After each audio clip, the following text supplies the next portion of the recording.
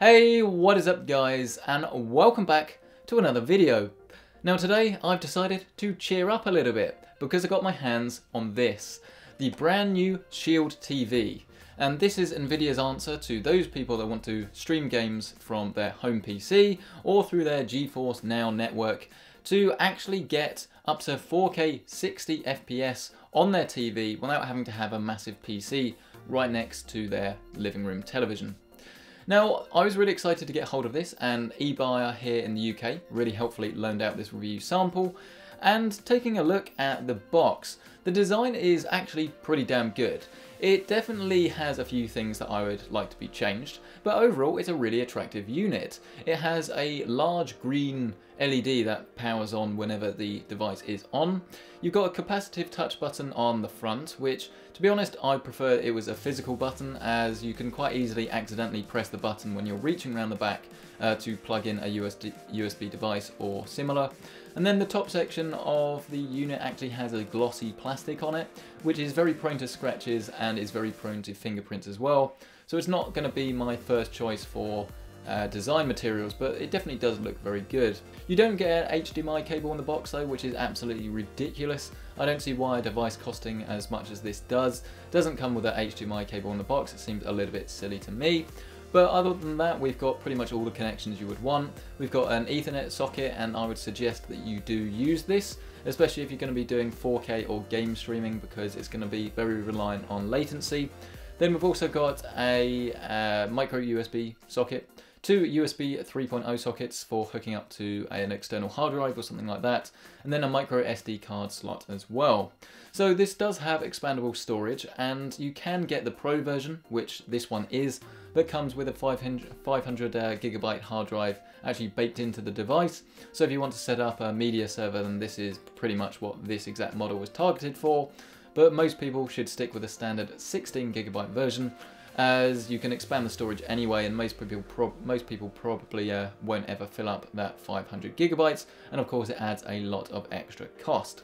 Also supplied in the box are two remotes. One is a gamepad, and then one is a actual normal style remote. Both of them have voice features, so you can access the Android TV that this box runs, and the standard remote has a micro USB connection down the bottom for charging its internal battery. You've got a capacitive button that can be used as a volume slider, so you can quickly and easily turn the volume up and down on your system. And then you've got a four-way selector with a central button, as well as a voice activation button. Now the remote works very well. OK Google is going to work pretty well. That's probably actually activated a load of Android phones, hasn't it? It works pretty well. It's not as feature rich as it will be. They're adding a lot more features and the ability to control your smart home, and you can expand this with Nvidia Spot. That's also coming very soon. But at the moment you can use OK Google to actually search, say, like the Play Store for movies, or the Nvidia Shield gaming store for games and things like that. So it's dependent on the application you're in. So if you're on YouTube, you can quickly find something like Linus Tech Tips, let's say. If you just search that with your voice, and it will come up without you having to type it in, which is a very useful feature and is something I've become to love. When you're not watching TV though, you're going to want to use the supplied controller. And it's a fairly edgy design, if you see what I've done there, and it's not necessarily a bad controller at all. It's fairly comfortable, it fits nicely in your hand, the buttons are all easy to reach, and I didn't feel any fatigue after using it for a long period of time.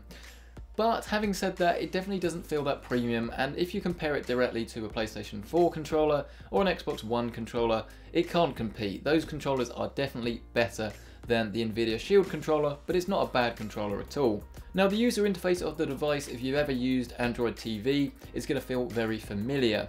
You've got Google Cast built in as well, so if you do want to quickly fire off something from someone's phone, as long as it's on the same network, then you can quickly cast it to the screen in the same way that you would with a Chromecast. But the thing that's so good about the Shield TV is just how quick and nippy it is. It's by far the most responsive unit like this I've ever used.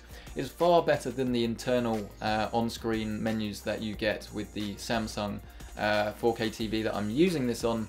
But even comparing it to something like the Xbox One S, even though that's fairly nippy, the actual applications, they load up a lot quicker. YouTube seems to just load like that and then it's ready to go. The buffer size seems to be a little bit bigger as well, so everything loads ridiculously quickly, and it's a real pleasure to use no matter what you want to do. You've got a range of apps, so you can look at Netflix and Amazon in 4K HDR. This isn't really that impressive though, because while the applications are a lot quicker than the ones that are built into your TV, you do have a couple of issues, the main one really being the fact that these apps are already built into your TV, so you're not really getting much of an advantage. Or you might be like me, where you have an old AV receiver, which means that if you do use the built-in applications, then I'm not going to get surround sound, because the HDMI connects directly to the TV, then an optical cable to my receiver, and in the process the surround sound Dolby audio gets lost, but it's not really going to affect most people. But this is a gaming box, and you've pretty much got three ways to play games here. You can either play Android TV games. So, for example, I've been playing a Trials game, I've been playing the original Tomb Raider, and I've been playing a racing game for a little bit.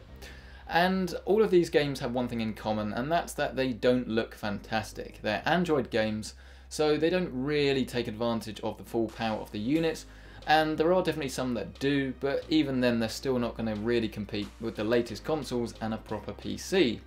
The latency, though, of course, is going to be perfect because it's running locally on the device, and it is quite nice to be able to pick up cheap games that are fairly nostalgic. So Tomb Raider is a great example of this. I've been playing it with my father like we used to 15 years ago, and things like that is actually pretty damn useful and isn't something I could do on my PC because it doesn't support gamepads, things like that. But it's not really going to be the most useful thing for most people, but it's still nice to have. So what most people are going to be doing is they're going to be streaming from the cloud, and they're going to be using GeForce Now, which is a way of streaming games on a subscription service. So it's £7.99 here in the UK, and that gets you access to a fixed library exactly the same way that Netflix works, and then you can stream games directly from the cloud. They look a lot better than I thought they were going to, but they still don't look fantastic. They stream up to 1080p 60 frames a second, so I've been playing Deus Ex on this thing, and the latency, you can definitely feel it, but it's very easy to get used to, and even the first-person shooter that is Deus Ex, or third-person in some cases, is more than playable, and it feels very natural, and you just get used to it. But visually, it's not going to necessarily be better than a current generation console, especially if you're playing one of the newer titles. Something like Deus Ex that's a little bit older, then obviously it's going to be running on a PC, which was better than the Xbox 360 that you'd be playing it on when the game first came out. But it's not really going to be something you're going to praise for its visual fidelity.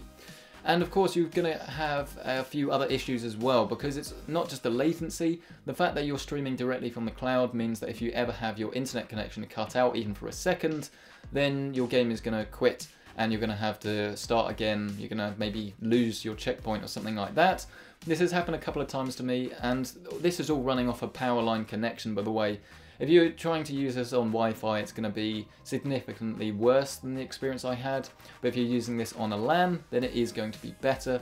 But I think Powerline is going to be the most real-world test, as that's what most people will be doing with the box. So those are the two ways of streaming games that don't require any additional hardware. But if you really want to maximize this device's potential, you're going to need to have your own PC with an Nvidia GeForce graphics card. Now, I've been using this with a GTX 1080, and if you do have a 1080, you can utilize this at up to 60Hz 4K streaming, but any other graphics card, it says on the website, it's currently capped out at 1080p 60, but to be honest with you, even the GTX 1080 doesn't have enough horsepower for 4K 60 in a lot of titles anyway, so it's not really a big deal. And the experience is going to vary from game to game. It's very easy to set up. Simply log into the Nvidia account on both your PC and your Nvidia Shield, connect the two together, and then it brings up a library of all your games. It doesn't matter whether they're on Steam, Origin, the Universal Windows platform. They should all pop up on screen, and then it gives you a brief description of the game, as if you're buying it on the store, for instance. It looks exactly the same as that. And then you just hit play, and then it shows your PC screen, and then it loads up. Now, I've used in-home streaming before, and it's been very mixed, but this is the first time I've ever thought to myself, you know what? I'm not actually missing out here, because the latency was significantly better than when I was streaming it from the cloud, and the level of fidelity is far, far better than anything I've seen before, and I was just blown away with how good it was. This is exactly what I'm after, and the days of moving even my fairly small ITX system downstairs and plugging it in and setting it up are over. Obviously though, that the latency is increased versus using it on your normal PC in your native environment, so for multiplayer gaming this may not be ideal, and I would still rather do all my competitive stuff sat on my desk knowing I've got the best competitive advantage I can have.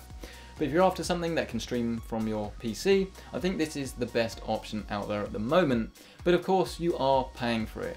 A Steam Link is around about £40 in the UK, and while that does only do 1080p 60, and it is a lot more friendly when it comes to Steam games, although there is a workaround to get other games to work, you are paying a lot more money for the Shield. But I think when you look at what it's priced between the Chromecast Ultra, which is around about £70, and then the Xbox One S, which is around about £220, it does sit quite nicely between the two. Now, if you don't have a GeForce PC, then it's fairly limited on what you can get out of this device, and I think there are really two types of people that should be interested in this. People that just want, simply put, the best streaming device on the market. They're happy to pay for something that is super nippy and can do all of the 4K streaming apps currently available on the market. And then those that do have an Nvidia PC that do want to stream from their PC to another room in their house.